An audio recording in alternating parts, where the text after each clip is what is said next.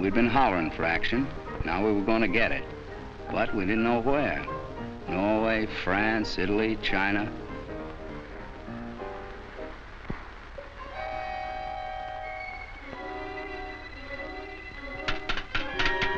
Finally, on the 5th day, we got the news.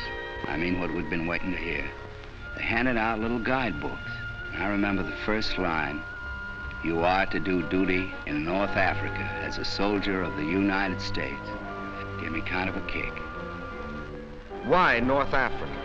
What was the plan called Acrobat? The convoy from America was heading east, the one from Britain heading south. At a given point west of Gibraltar, the British convoy would divide. For 12 hours, the two halves would proceed in opposite directions.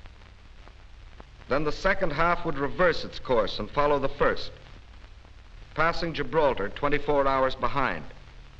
Thus, with clock-like precision, the combined operations would begin with simultaneous landings at Casablanca, Oran, Algiers. Casablanca to protect our flank against an Axis attack through Spanish Morocco. Oran and Algiers to secure bases from which to press eastward.